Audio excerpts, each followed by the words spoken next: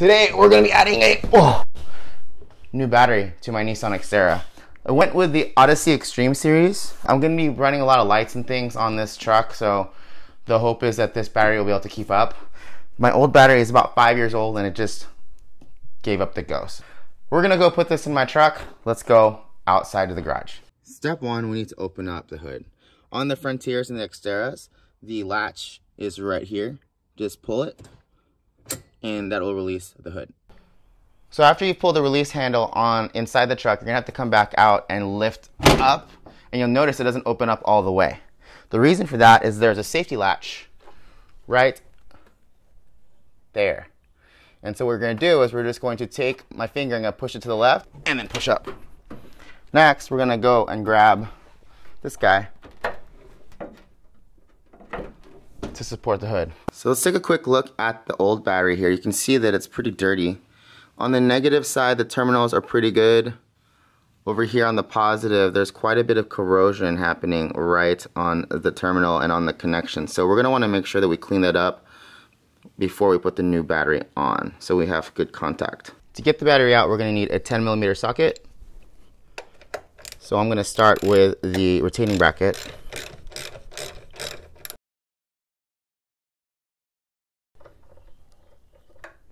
For some weird reason, on this side I need a deep socket, so let me go grab that real fast. Couldn't find my deep socket, so I'll just use this guy instead.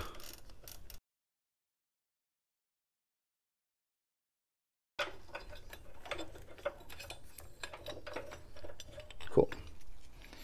Easy. So we have a little bit of corrosion on the inside here too, so I'm going to clean that up also. You can see that there.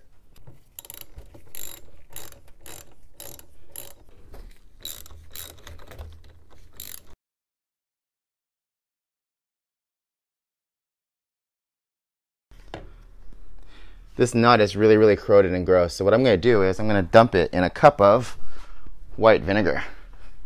And what that's going to do is it's going to clean up the corrosion on there. Now, I can take the battery out.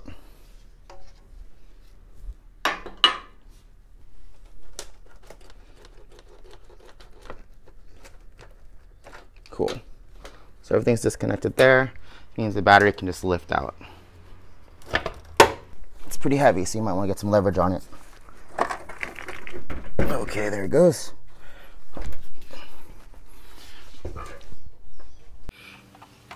Now, if you can take a look in there, you can see that nut's been sitting in there for just a few minutes.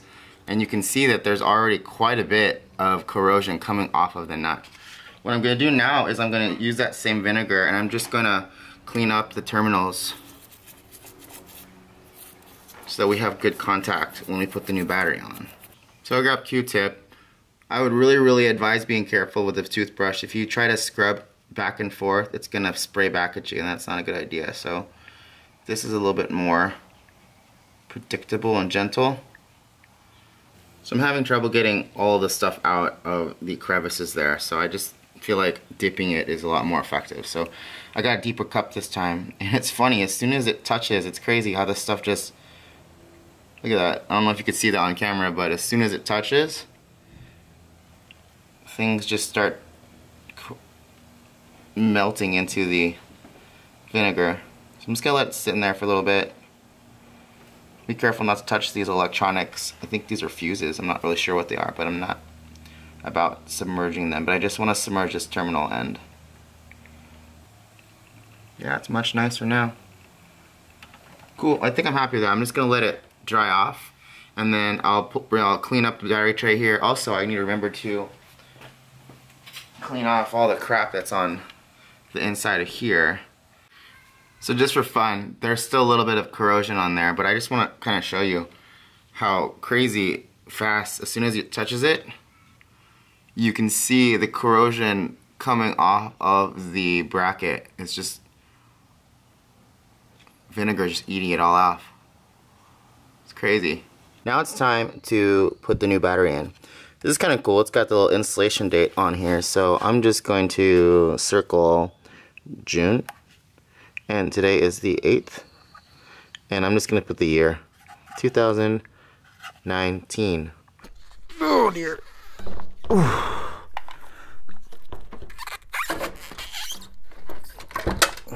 Uh-oh.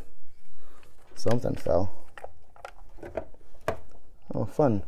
Now, make sure that you remember that red goes to positive and black goes to negative here. You can lift the caps off.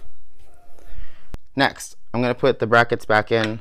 I gave them a quick rattle can refresh just because they were a little bit eaten up by rust and some of the lead that got on them. So just made them a little bit prettier. I may or may not have inhaled some of the fumes. So a little happy right now.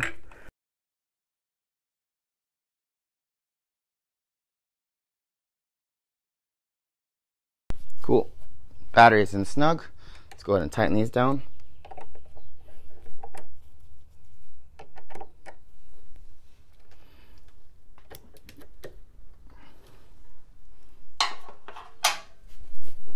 So I definitely think the battery, this new battery, is shorter than the old battery because I have to push these terminals down pretty far.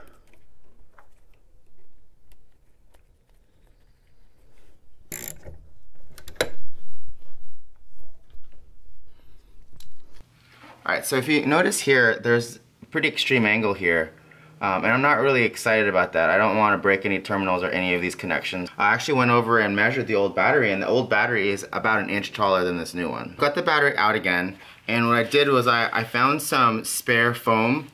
This came with a battery for my motorcycle, and it's a universal fit battery, so they give you foam like this to kind of act as a spacer. These are not all the same thickness, but what I'm thinking is if I can compress everything down to the smallest one, it should work. So I'm just going to space them out inside the tray here.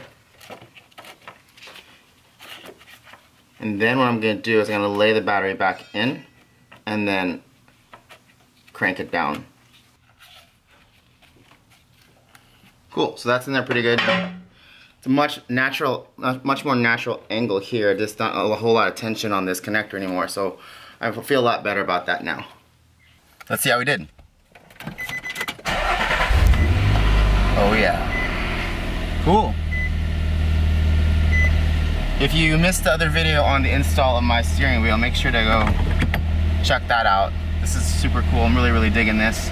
I'll actually post a link to it so you can watch that later, but that's pretty much it. Super easy to put a battery in the truck. Stay tuned, I'm gonna be wiring up some new lights. That's why we have such a extreme duty battery. And if you like this video, make sure to hit like and make sure to subscribe. We'll see you guys next time.